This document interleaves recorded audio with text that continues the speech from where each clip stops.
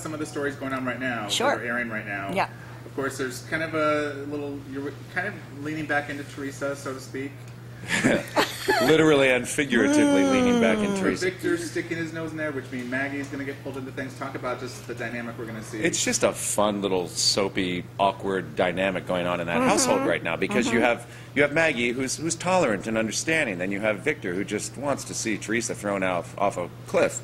Then you have Brady who's completely conflicted about the mother of his child, but also can't help, remember what she did to his father. So yeah.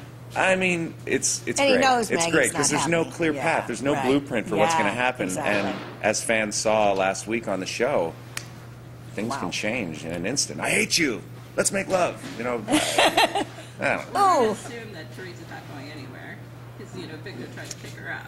Well, careful with your. As soon as you make an assumption, though, Yeah, there you go. We throw you a boomerang. And I honestly, and with the 50th celebration here, I think the writers have they got a ton of boomerangs in their arsenal, and they're treating the audience with some real respect in the sense they're not spelling things out that easily.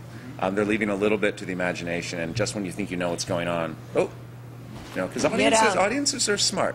Yeah. They want to be fooled. They want to be tricked, and I think daytime is interesting in that time, in today's day. Well, Victor has always had this edge to him, and Maggie wants to soften him up a little bit. Of course, she knows she can't, but she has a soft spot for Brady. She's not sure about Teresa yet. Because Brady is she knows, she sees that he's falling for her, and she's a little concerned about it, and she's going to have to straighten her up, before she's completely convinced that this is the girl for him. Teresa and Brady, they've always enabled each other's bad behavior. Exactly. So and she sees that train coming. She's lived I've that been train. there. I've been there. I've done the alcohol storyline. I've done the substance abuse, and it's like, oh, I see it coming.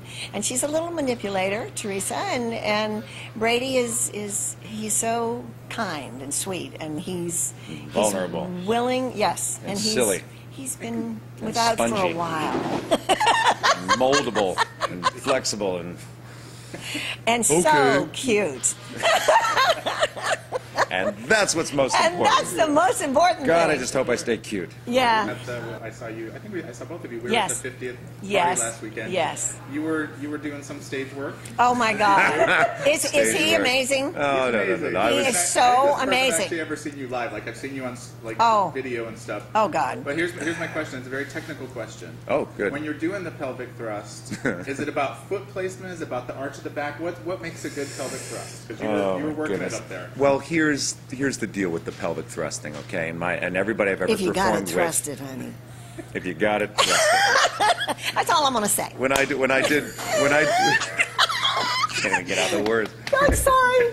I played Elvis for 4 years on Joseph, and he made Technicolor Dreamcoat. And all I knew about Elvis at the time was, I gotta thrust my hips around, right? That boy, you gotta do that a lot. And sure enough, it kind of stuck. So whenever I sing anything, I just have to move my hips. It's just kind of connected. Exactly. I sing a note and the hips move. That's it. And it's kind of bothered. And my wife is like, "Can you just put those away for a minute?" No, and you we were can't saying, sing a ballad and go. The audience was eating it up. Of course they were. They were loving it. So Of course, Well, I that didn't was the purposely biggest do it. I'm cheerleader. sorry if I offended anybody. No, you didn't. I think the opposite. Did I hurt anybody?